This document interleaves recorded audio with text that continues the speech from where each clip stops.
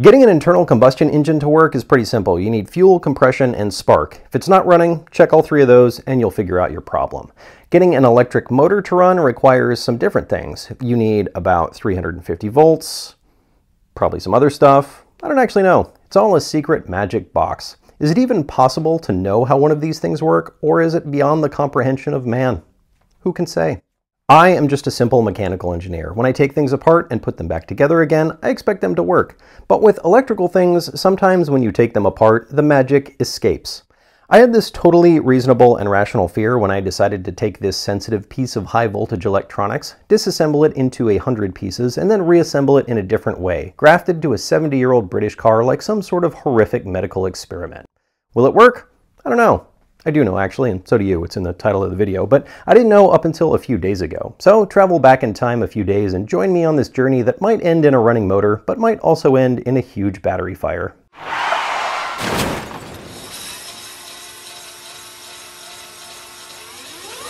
So I'm going to admit something here that I haven't mentioned before. I actually had this motor and battery running a few months ago.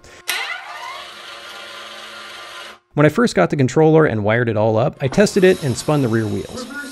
This was exciting, but I knew that I was going to have to repackage everything, and I was a little worried that it wouldn't survive the procedure. Enginext, the company that makes the controller that I'm using, specifically states that they make no guarantees the system will continue to work once it's disassembled, which is reasonable. What happens if I get it all wired back up and then nothing happens? I could check for fuel, spark, and compression, but I hope I don't find any of those. I got less worried about this after digging around on some forums and talking to some smart people. Not that I would know what was wrong if I encountered an error, but I'm starting to think that I could figure it out. I know a few people have used the Model 3 battery as a whole, and I know some people have taken the modules out and used those independently, but I haven't found anyone who has taken the Model 3 battery and reassembled the entire thing in a whole new package in a car. At least I haven't found anybody who has detailed the process. So maybe it works. Let's find out. Getting the modules installed in the car was not super easy, given the fact they are extremely long. I got the smaller battery, which has fewer cells, but Tesla doesn't really make them easier to repackage. They just remove the cells from the middle two rows. So the medium range and long range modules are the same size. Still, I managed to get them all packaged in the car, mostly within the existing frame with a slight frame modification, and lifting the body up about 1/2 inch off of the frame. This was all detailed in 2 previous videos, both linked below in the description. Also, in one of those videos, I talked about packaging the penthouse, which I'm now calling the outhouse, into the trunk up against the back of the rear seats. After exploring this a little further, I decided to move it to the floor of the trunk. I didn't initially want to do this because I thought it would be more out of the way up against the back of the seats, but that would have made it really hard to mount.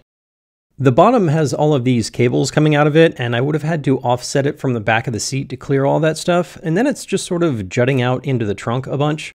Also, I don't know that I'm going to use the trunk for anything. I'm not going on any road trips, and I will also have a frunk. This mounting would have also put the coolant hose going to the battery electronics really high. It would have been the highest point in the system, so I would have had to modify it to add a bleeder to get air out. But if the system slowly degassed air bubbles, then they would collect there, so I'd have to periodically bleed out the air or somehow fit a coolant reservoir and filler above the penthouse way up in the trunk where it would be impossible to fill it. So I decided to just set it on the floor of the trunk. But this came with its own challenges. You see, the outhouse is just barely too wide for the trunk. The wheel wells are about 1.5 inches too narrow to fit the outhouse, even if you cut the flanges off the sides. Now, the left side of the outhouse has 1.5 inches of space that I could cut off. I could disassemble the case, chop a couple of inches off of this side, and weld a flange on to seal it off. But I decided to just modify the wheel wells. There is plenty of room for the tire, so I just needed to trim the flanges off the outhouse and bubble out these walls. The first part was easy. I just got the sheet metal shears and cut the flange off, then taped it up to keep it somewhat sealed.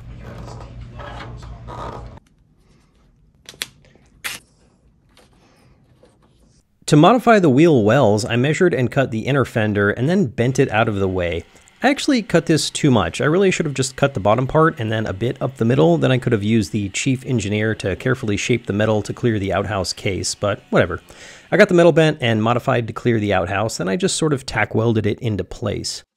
I didn't really want to full weld this. For one, I didn't want to cut out a bunch of little strips and weld them all in. The metal on this Jag is pretty tough to weld, and I kind of need this to be sealed up watertight because the wheel is going to be throwing up water and dirt around. I could mostly weld it and then seal it up with some random adhesive I have lying around like I did with the transmission tunnel patch, but then I thought, why not just fiberglass it up? This is kind of the lazy way to do this, and I did it as lazily as possible. Lazy is not always bad. As an engineer, I'm all about efficiency, and sometimes there is a significant overlap between lazy and efficient. But I really did phone this one in. I could have bought some fiberglass from the local auto parts store, but then I also could just reach slightly to my left and pick up the carbon fiber that's just sitting in my garage. I also don't have a measuring cup to correctly measure the 3:1 ratio of epoxy, so I just eyeballed it using this old water bottle. Then I mixed it together in this trash can I had lying around, which I wiped mostly clean. Then I just cut out some squares and painted them on. I did put down some plastic sheeting to keep the drips off the floor and off the suspension. I cleaned up the area with a wire brush and got most of the dirt and rust off. Then I sprayed some OSPO on it to neutralize any rust left over. Then I wiped it down with some acetone. I put 2 layers on the outside and 1 on the inside, and then I did the same with the other side of the trunk. At some point, I'm going to clean up the rest of this wheel well and paint it with some of this 3M underbody coating. That should make it all blend together.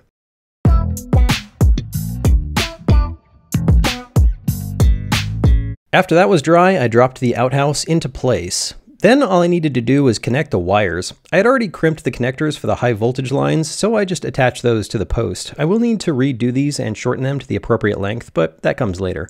I also needed to extend the wires for the pyro fuse, the shunt, and the BMS. With the repositioned outhouse, these were too short. The cables from the outhouse to the motor also needed to be extended. The motor and the outhouse are usually a lot closer together, so I bought an extra cable and spliced the 2 of them together to make one long cable. Before we get too much farther, it's probably a good idea to put the car on jack stands so it doesn't accidentally accelerate through my house. Also, before I get too far, I'll need to make a switch box. As I said before, the controller has wire inputs to switch the motor between park, reverse, neutral, and drive, but I need buttons for that. So I took an old plastic case I had, drilled some holes in it for buttons, wired up the buttons and an on-off switch, and installed it temporarily in the back of the car with the accelerator pedal. I need all 4 modules connected in series, and to do that, I need to connect the 2 on the right together and connect the 2 on the left together. I made little brackets to bolt these together. I'm really just connecting these modules together in the same orientation and basically in the same way that Tesla has, but it's still a little nerve-wracking. I'm just waiting for sparks and fire. Speaking of, let me get this fire extinguisher that won't actually do anything. Maybe also a quick disconnect for my HV cables, just in case. Definitely all of this work needs to be done with the correct high voltage gloves. Then it was time to connect the 12-volt system. The high-voltage battery needs the 12-volt system. It uses it to slowly ramp up the voltage before closing the contactors. That way you don't get a huge arc across the closing contactors. Remember, spark is good on an internal combustion engine, bad on electric vehicles. You probably also hear what sounds like a small electric motor running. That's the oil pump.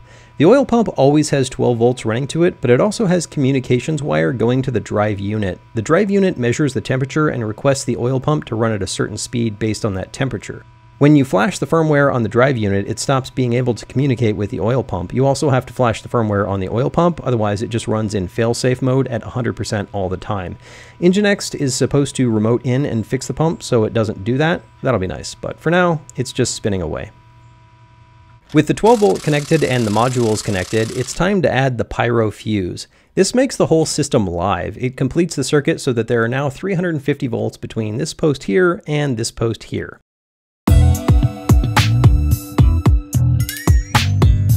With everything wired up, it was time to get the motor spinning. I spent a good 20 minutes looking through my notes to figure out how to connect to the controller, which CAN bus messages to send, and how to send them. If you just get the battery controller, it has button inputs for this, but if you get the controller for the motor and the battery, you only get button inputs to switch the motor between park, reverse, neutral, and drive. So you have to connect a laptop to switch the battery between standby, charge, and drive. I'll have to build an Arduino that does that with some buttons. This is kind of annoying. They really should have added buttons for inputs for this. It would make the controller much nicer to use. Anyway, after sending the wrong message several times, I got it right, and I heard the unmistakable sound of the contactors closing. This means the battery is connected to the powertrain. After that, I just press the drive button to switch it into drive. This is supposed to require that the brake pedal be pressed, but it doesn't seem to need that. Seems kind of dangerous. Sending the drive signal gets the inverter ready to accept input from the accelerator pedal, but it also disengages the parking brake. This car doesn't have a mechanical parking lock like most cars, it just uses the parking brake. The documentation for this controller shows the parking brake output going to a couple of relays that send 12 volt and ground to the park brake motors to open them and then switches the polarity to close them. This doesn't work. The parking brakes on the Model 3 don't have any feedback, so you have to measure the current draw from the parking brake motor. Once the brakes are engaged, the current spikes. The Model 3 controls this through the body controller, which looks for that current spike to know when the brakes are engaged. The way that the Nginx wiring diagram is shown, it will just clamp the motor until that spike blows the fuse. So I'm going to have to build a parking brake controller. I'll get into this more later when that time comes. For now, I just have a resettable fuse, which is not a great idea. Anyway, battery is in drive mode, parking brake disengaged, so I just have to press this accelerator pedal and... It's alive! It's alive! It works! I got brakes, I got a motor, yay! It's fucking alive! Now all I need is steering and I can drive. But for the time being, I took out the pyro fuse because this whole high voltage battery makes me nervous. In fact, after this, I kept looking out the window every 5 minutes to make sure my garage wasn't on fire. I'm sure everything is fine, but it's all new, so it still makes me anxious. Like I said, all I need is steering, and for that I just need to make new tie rods, mount the column, which I'll need to remove the dash, and then reinforce the steering mount, weld up the eye-shaft, get a steering wheel, and wire up the powered column. But I also need to get the cooling system done, so I'll need to order a radiator, rerun the battery lines to the rear, mount the reservoir and the brakes. I gotta spin the NPT fittings and re-bleed the brakes. I'll need to do a seat mount floor for the outhouse in the trunk. I gotta plug all the holes. I have to outhouse and rerun all the wires. I gotta shorten those HV cables I was talking about earlier. Run the lines to the front for the accelerator and the brake cable. So I'm basically done. It used to be that you had to impress people to get people to watch your show. Now you just have to impress the algorithm. So do me a favor, hit that subscribe button. All hail the algorithm.